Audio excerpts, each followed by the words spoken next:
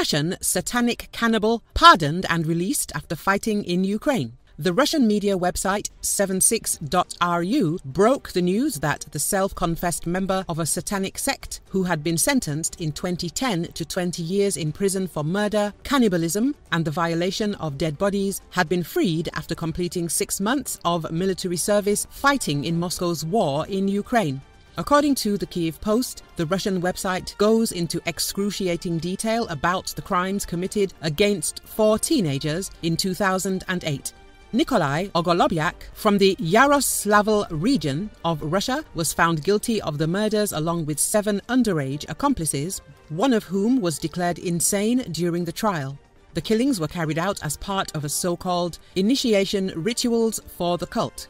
The 76.ru report details how the sect started by torturing and killing cats and dogs before resorting to murder. 4 teenagers, Anna Gorokhova, Olga Pukhova, Andrei, Sorokin, and Varvara Kuzmina, were killed in 2 separate attacks on consecutive nights in June 2008.